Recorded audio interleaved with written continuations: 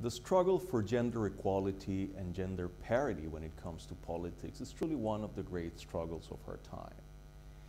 Truth be told, great strides have been made in terms of increasing the share of representation and access to political power enjoyed by women globally. But there's still a long, long way to go.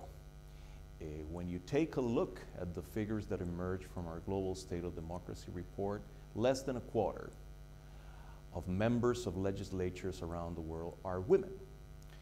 On current trends, it will take over half a century to achieve gender parity in parliaments globally, and that means that maybe my great-granddaughter will get to live in a world where half of the members of parliament are women globally. That's not acceptable. And mind you, this is barely the surface of the problem.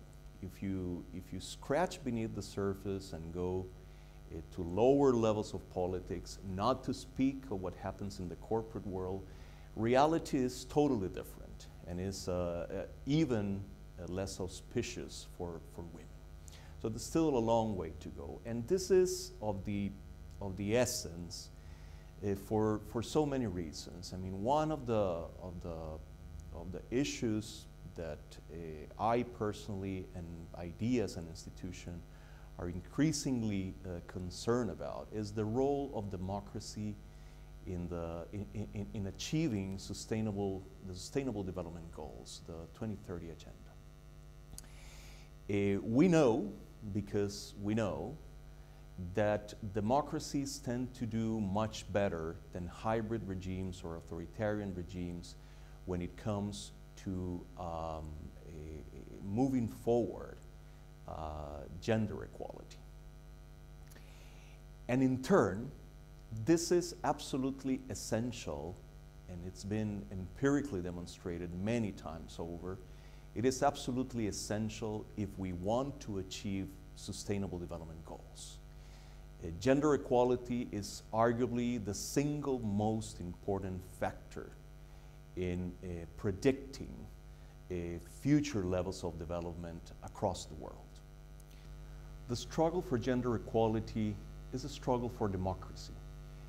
It is not entirely coincidental that religious fundamentalism has spread throughout the world precisely when the greatest strides in terms of gender equality are being made.